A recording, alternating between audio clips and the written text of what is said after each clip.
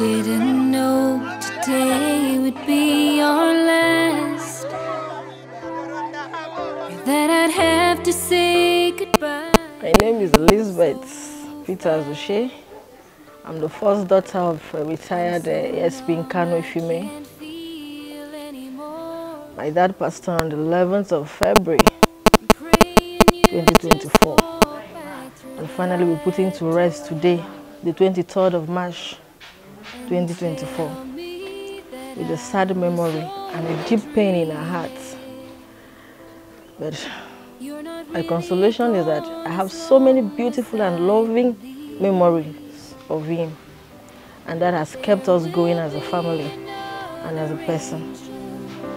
Around the throne tonight. My name is Beauty Nkanu female. Though I was the third, but now I'm the second child of retired ASP Nkanu female. He was a very nice man. He was a caring father.